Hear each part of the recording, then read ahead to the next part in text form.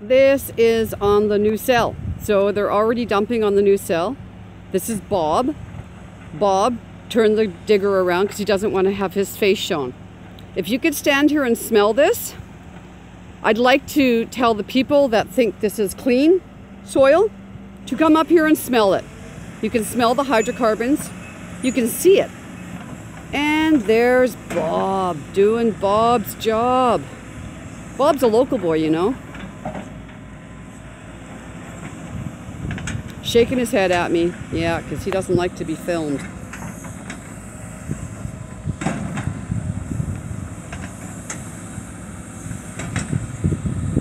So here's the new cell, people. This is going to be bringing us crap from all over the world because they can bring it in by barge if they want, because Christy Clark doesn't care. They can do whatever they want up here. They don't have to care. Bob doesn't care. Bob gets a paycheck and he gets to live in his house up on Baldy Mountain. Yep.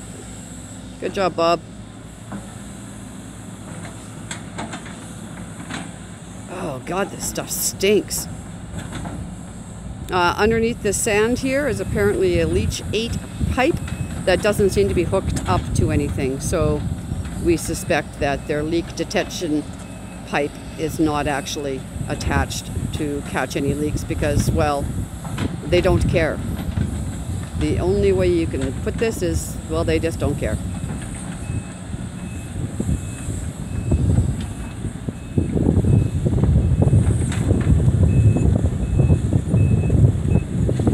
Little man Bob. Bob, Bob, Bob.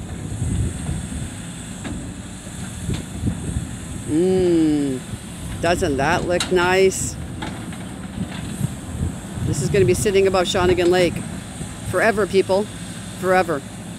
They're not going to take this anywhere. They're not going to clean it. They're not going to bioremediate it. They're just going to leave it here forever and ever and ever.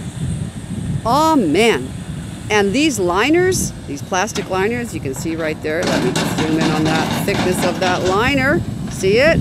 That liner's going to last for billions of years, according to their lawyer, until the sun explodes. Yeah, don't think so. We already know what's leaking, and we've already seen the underneath here, where he's moving right now, the liner from up above and the liner from down below didn't even meet. Wow, I wonder how that's going to work.